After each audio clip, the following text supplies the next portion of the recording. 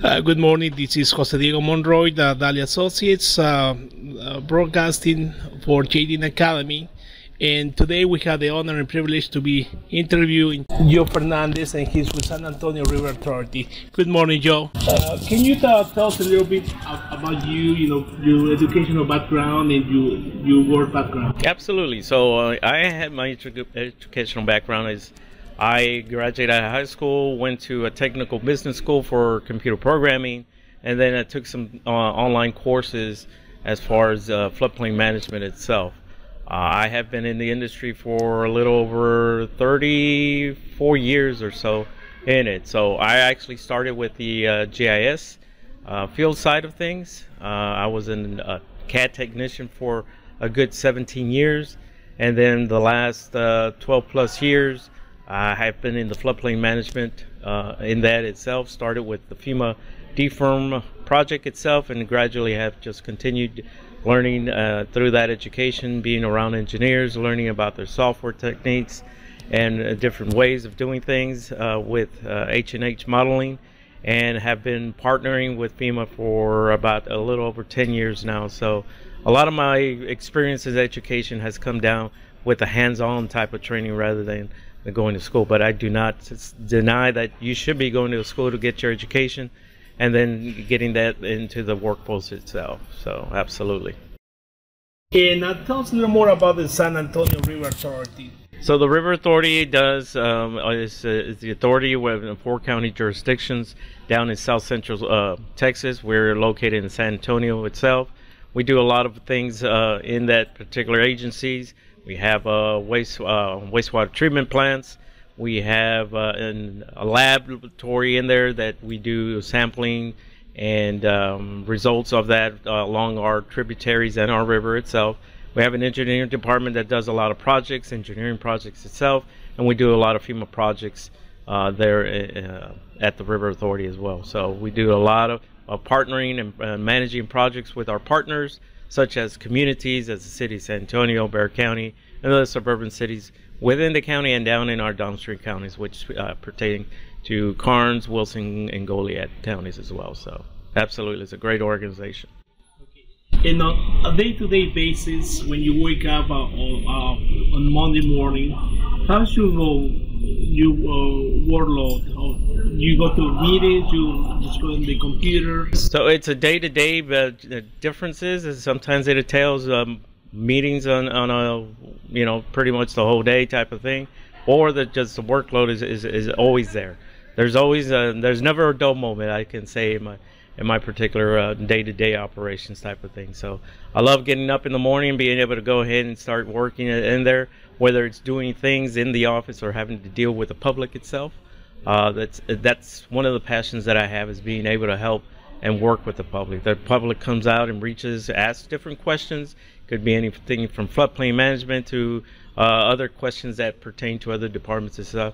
But I just love to be interactive and being able to help, even if it's just one resident who's having some concerns or trying to get a hold of information that maybe the River Authority doesn't have, but pushing them in the right direction as to where they need to be reaching out. So it's a great place to be at. I love my job there itself, and I wouldn't want to trade it in for anything at that moment as well. So, and for the new engineers or people that are not familiar, can you tell us very briefly what is floodplain management? So floodplain management has to deal with the floodplains that FEMA provides and derives from engineering studies and reporting. These are the floodplains that dictate and tell folks if you're in a flood zone where you're at high risk if there's a storm event that would come down your way. These are the folks that you need to concentrate and let them know, hey, if we get a serious rain event, you have to watch out for the type of flooding that come into your structure. Different areas, different ways that you would experience type of flooding. You get an inch or anywhere to 2 or 3 feet type of water. It all depending on the rain event that may come in. So, but these flood insurance, what they call FEMA flood insurance rate maps, these are the maps that are used and put out by FEMA that are used for insurance purposes to kind of rate a particular risk of a property owner, where they know what the risk is and how much they would need to go ahead and purchase some flood insurance. So I know you just ended your role as a Texas Floodplain Management Association president. Tell us a little more. Tell us what was your experience being the president of this association. Absolutely. So, Texas Floodplain Management Association is a great association. I've been with the association since 2011. In itself, I started as a regional director and then worked myself up to vice president, and now currently serving my last day as the president in the association. The association is there's many challenges, many things that we like to do for our members itself.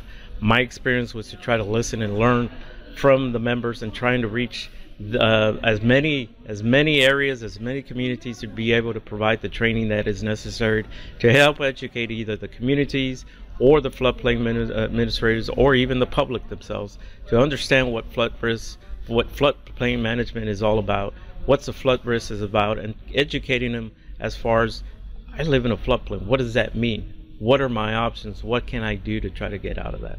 So as serving as the president, we try to do that. We provided as many trainings as we can and continue to looking for those possibilities of spreading even more trainings as we move forward on that. So absolutely.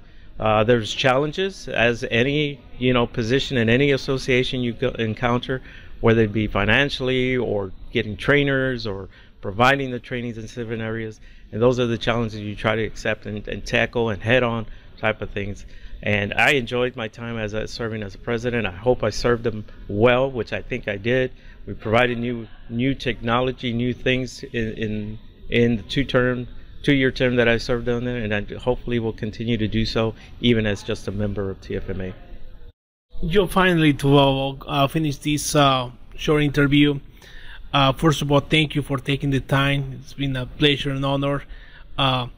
You did a great job as serving as the president of this association. For the new engineers, they will be watching this video. There are new engineers they graduated last year or maybe 2 years ago, or even this May. What advice would you give to them in order for them to be great civil engineers? So the only advice that I can really give y'all is that y'all have your education. Now you know the ways and techniques of an engineer. But there's nothing more that you can receive is by when you get to your first job, listen to those that have been into the engineering field, because you're going to learn a whole lot more by experience, by the experiences of those peers that have been in the business for several years itself. Always keep in mind that whatever you put out there, whether it be floodplain management, whether it be structural engineering, whatever it may be in your field, always keep in mind that the first thing that you're doing is making sure that you're doing your very best to ensure that you're putting the very best product out there and reviewing those particular studies that you put out there no matter what. Keep in mind that if you're doing something, place yourself in those shoes as to where you're going to be at, so that you know, I'm doing this for the public that you're serving out there. Those things that are very, very committed, and it should be in your heart as you decide as you continue your career. And always listen to those peers and be very interactive. Listen to the folks that are out there, because those are the folks that will teach you as you move further in your career. Thank you very much. I appreciate your time, and we wish you best, and hope to see you soon.